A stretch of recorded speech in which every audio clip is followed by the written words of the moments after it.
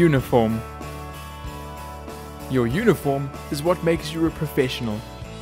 In this lesson, we'll look at the purpose of a uniform, as well as paying attention to the different parts of a uniform.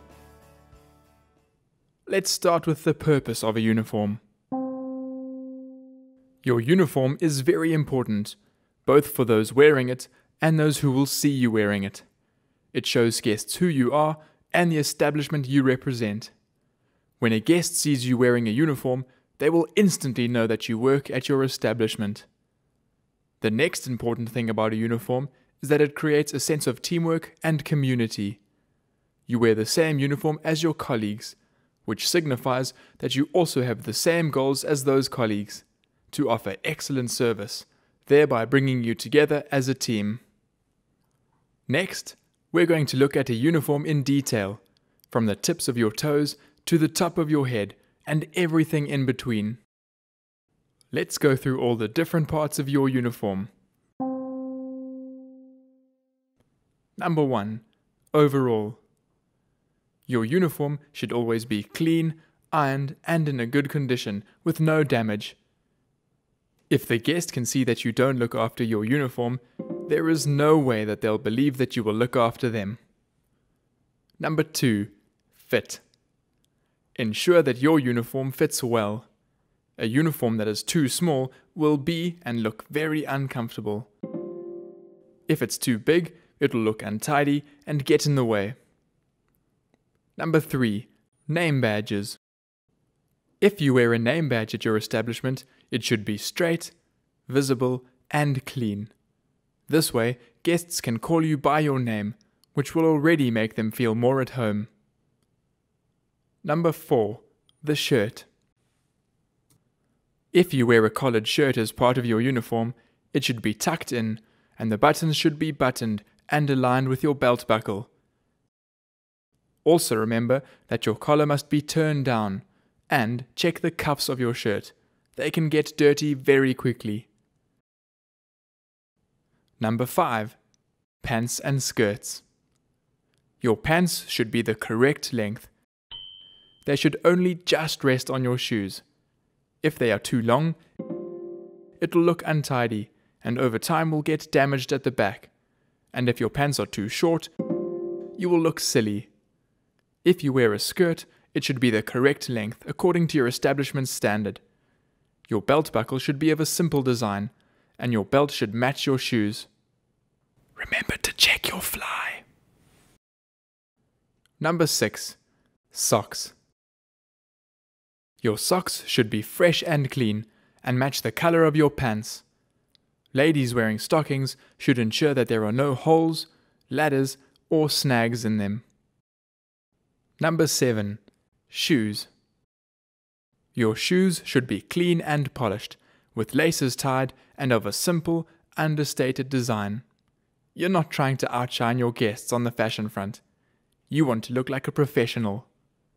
Ladies should wear flat shoes or shoes with only a slight heel. Open-toed shoes shouldn't be worn because they can look untidy and leave your toes exposed, which can be dangerous. Number 8. Pockets. If you have pockets on your uniform, don't stuff them full of things like tissues or your cell phone. Not only will it bulge and look unflattering, but your personal belongings should be locked away, not in your pockets. Number 9. The waistcoat or jacket. If you wear a waistcoat or jacket, the bottom button is traditionally left unbuttoned. There is no practical reason for this, but there is a story behind it. King Edward VII of England apparently enjoyed the royal cuisine so much that all his waistcoats became too small. As a result, he had to keep the bottom button unbuttoned. But because no one wanted to insult him or draw attention to the fact that he was slightly fat, everyone else copied him. Today, the tradition remains.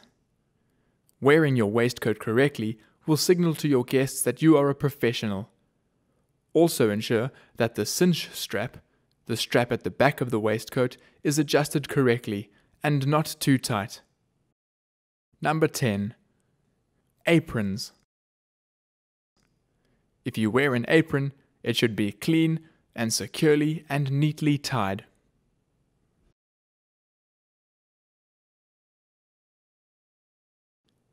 Number 11. The tie. If you wear a tie as part of your uniform, make sure you know how to tie it correctly. Also ensure that the knot is centered beneath your collar and that the narrow end doesn't show. One way to tie a tie is like this.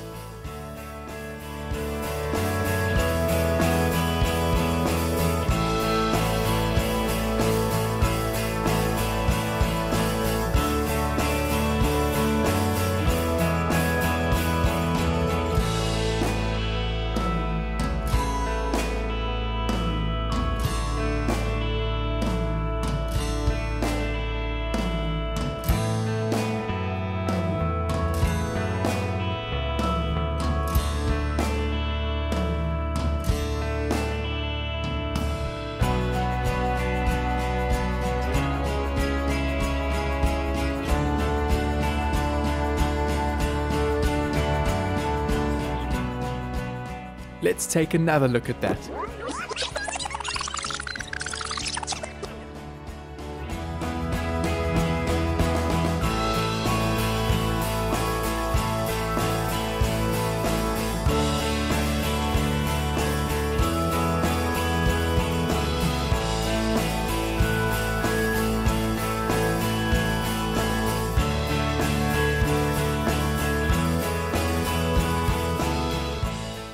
When it's tied, the wide tip of your tie should reach your belt buckle or the waistband of your pants. Well done on working through all the parts of the uniform, and remember to always wear your uniform with pride.